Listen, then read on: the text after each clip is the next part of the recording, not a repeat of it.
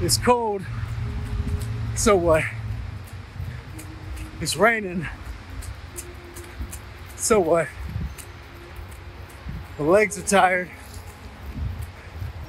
That's right. So what? Andy Frisella, his big phrase is "do it anyway." Yeah. And I used to say it all the time, like in all my content, like do it anyway, do it anyway, do it anyway. Do it anyway, doing it anyway. Did it anyway. But what I've really learned through this 75 hard challenge is that it's not just do it anyway. It's not just when you don't feel like it, do it anyway. When you're tired, when you know, when you're sick, when you're hurting, like do it anyways. It's not just going through the motions and checking the box.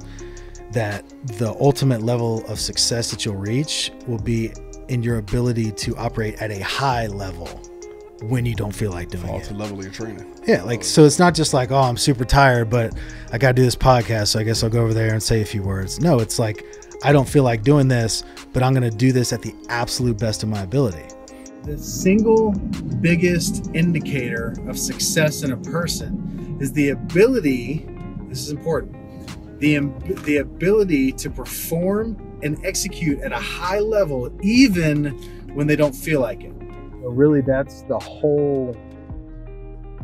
really the lesson of this challenge, is that, you know, some days are going to be great. Some days you're going to feel like you're the king of the world on this challenge, you know, putting all this extra effort in.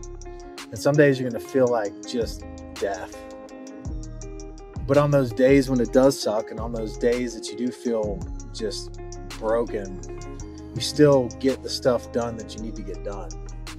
And you honor your word. When you say you're going to do these things, you get them done. No matter how you feel, no matter how sore you are, no matter how tired you are. If you said you're going to do something, you do something. You have to not only be able to be aware of those circumstances, but seek them out.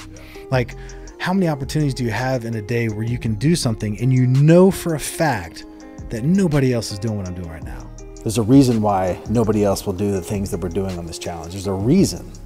That's what makes us different. And that's what will make us better. That'll make us do more and go further and achieve more and have whatever we want to have, because we're doing the things we don't want to do. Every single time you're presented with an opportunity to do it anyway, it's like checking a box. It's a win for that day. Every single time. It starts very first thing in the morning. Alarm clock goes off, you have a choice. Get up or go back to sleep. The do it anyway mentality would say get up.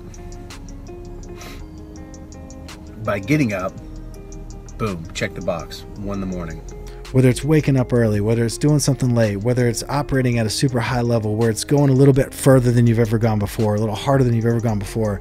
It's like, how many times do we get in our life to where we can do something we know nobody else is going to do? And so, like, I'm like in the point now where I'm like searching for those things.